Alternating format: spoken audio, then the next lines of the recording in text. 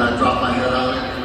I knew I hit it on the barrel. I didn't know if it was going to get out because it was really high. So it was almost like a natural 2002 20th anniversary. Jogging reverse, looking at the ball, and I was praying, God, please push this out. You know, I'm thinking Gene Autry, I see his, he played with a 26 jersey out right, and I'm like, come on, Cowboy, push that out. And sure enough, I see Reggie Sanders hit the ball once I pass first. I get a little fist bump, and then I heard the crowd just erupt, and I got this rush of adrenaline. I floated around the bases. I got to home plate, and I see Homer and Floss. We go in the dugout, everybody's pumped up, you know, Erskine, Nick Hatch, everybody. And I knew that right then things were going to change, and sure enough they did. Erskine gets a home run.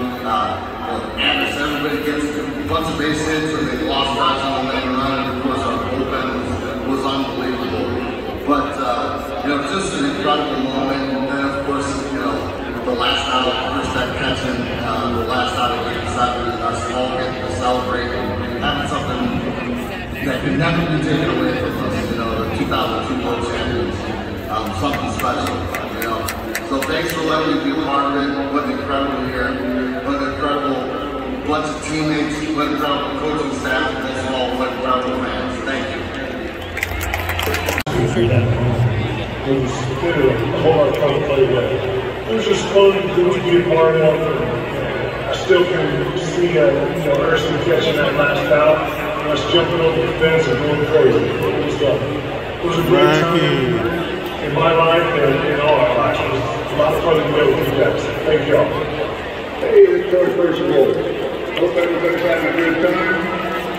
My thoughts back to 2002. 6-14 start, I'm in the clubhouse, looking around thinking to myself, man, these guys don't know we're not very good right now. Next thing I know, I'm getting jumped on by Benji Molina on the bottom of the pile. The best and worst time of my life. I think I couldn't breathe, but man, what a joyous occasion for me. I had 15 wonderful years in the end of the organization. I hope they come back around for number 2, man. It's time. We'll just take a peek at what we did 20 years ago to the fans. We couldn't have done this without you. You guys were just so, you brought so much energy to every game, every home game that we had. And we definitely fed off you guys and we fed off of us. People ask me, what are my memories of the 2002 World Series team? It wasn't just one play, it wasn't just one person stepping up, it was everybody stepping up at different times to give us victories. That truly made us a great team. We may not have been the most talented team, but as a team, I think we were the best team that all of us contributed at different times in the playoff run. So, with that being said, thank you fans, thank you Yankee organization. To enjoy the celebration. He's managing somewhere, I think. What a year, guys. Oh, he's with the Rockies now. Yeah. Loved our journey. Did he get fired as suspension? What a team. Well, I'm doing like wild. But he still wears Rockies. You guys were awesome. Coaches, Soch, one of my favorite years of all time. Yeah. So memorable. God, I wish I was there.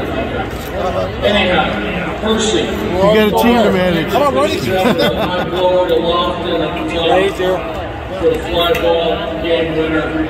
Good going. All right, fellas, enjoy. I'll see you guys down the road. Riverside man. Amazing year. Championship. It was great to have you guys along with us the entire way. Percy and Benji having their plate, he said with the final catch. John Lackey on them. Just great teammates. Celebrating with everybody. Great to serve it. So did you guys. Just want to say thank you and appreciate everything. Hey boys, you got anything?